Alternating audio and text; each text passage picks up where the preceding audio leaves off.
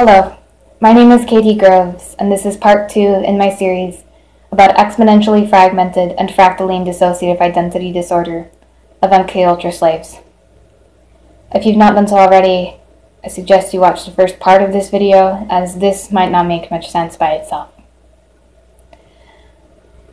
I left off talking about splitting factories, how I was put into internal dissociative structures to split my dissociative system exponentially for years on end.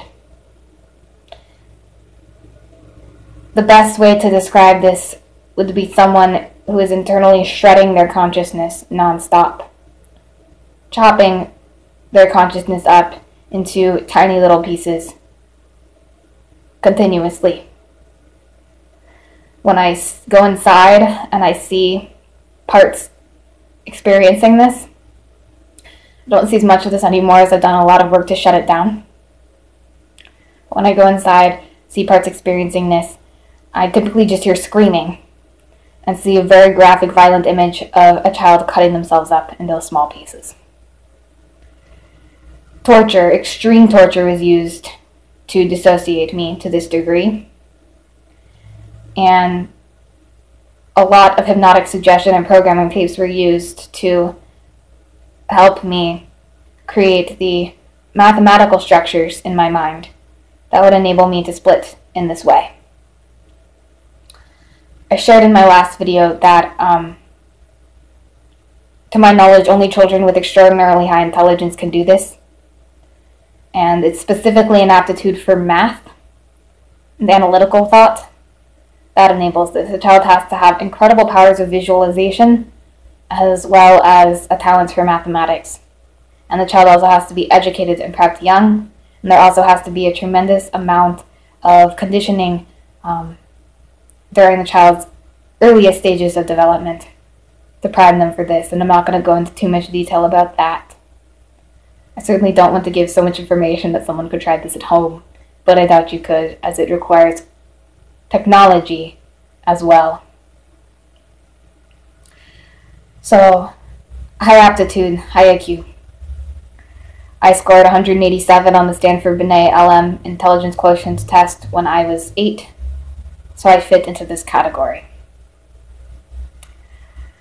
And a lot of my talent was in mathematics, analytical thought, and I did have an extreme propensity for internal visualization. So, if you think this is all out of the realm of possibility, I assure you it's a rare capacity to have, but under certain circumstances, it is possible to induce this level of fragmentation in a child. I'm not sure, however, if it is possible to maintain it and successfully program a person for long-term subservience when they've been subjected to this type of programming.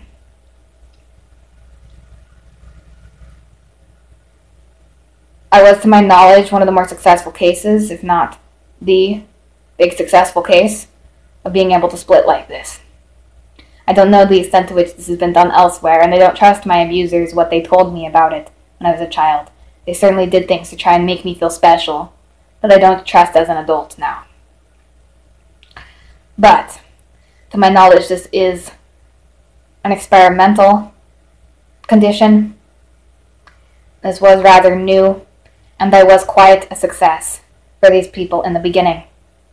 However, very quickly, my systems took on a life of their own. I never fully was under their control, as in I never fully lost touch with myself.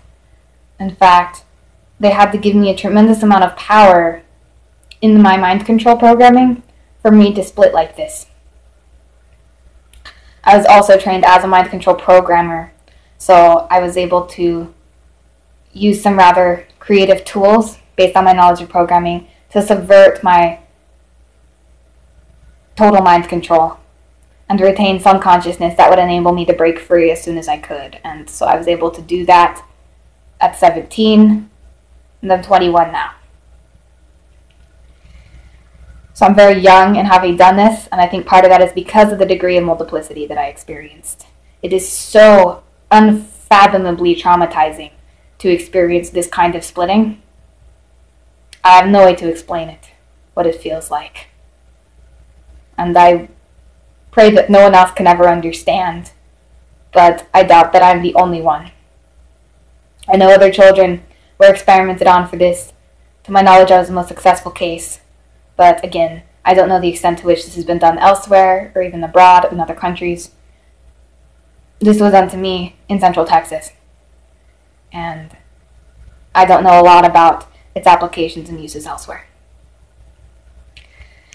So I am going to wrap this up and explain the last piece about the fractalline nature, as half of this diagnosis involves fractalline systems. What is a fractal? I don't have a mathematical definition in front of me. I will do my best. You're a mathematician and I get it wrong, I'm sorry. But to my understanding, a fractal is a geometric structure that is a sequence of self-replication.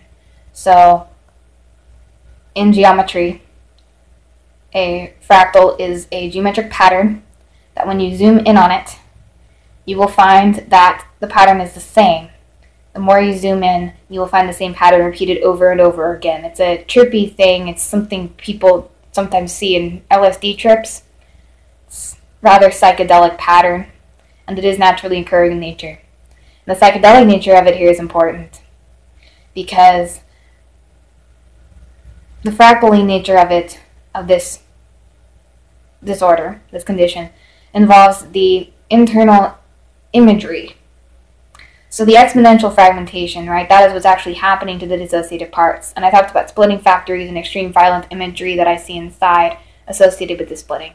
But the fractal imagery is also another thing I see inside, where parts will split, and they'll split in a spiral. They'll spiral around and around, going infinitely in a loop, where the self-replication never stops. And in this way, the splitting mirrors a fractal. And I think I got a little tripped up here when talking about it. It's still dissociative for me to speak about triggering. But the psychedelic nature is important because I was dosed with LSD in order to induce this visualization to assist in the programming. I was put into trance, I was put on acid, and I was put in these virtual reality type simulations where I would see this tunnel, this spiral of infinite self-replication of parts of me spawning out from fractal structures. And I have parts of me that were put in trance that would just indefinitely spiral and trip out. And while they did so, unbeknownst to them, they were being fragmented. So it was a hypnotic experience. And much like you may see in old MK Ultra tapes with the black and white spiral, right? Spirals can be used to hypnotize. So this was an agent in the hypnotic process. And the diagnosis that I recall hearing and being given was exponentially fragmented fractalline DID. So I think that the fractal structures may have more of a part than I'm aware of to this point. I'm still integrating and still gaining knowledge. I'd also like to note that all of this was meant for me to function like a supercomputer, and knowledge of computer science was required to induce this type of dissociation.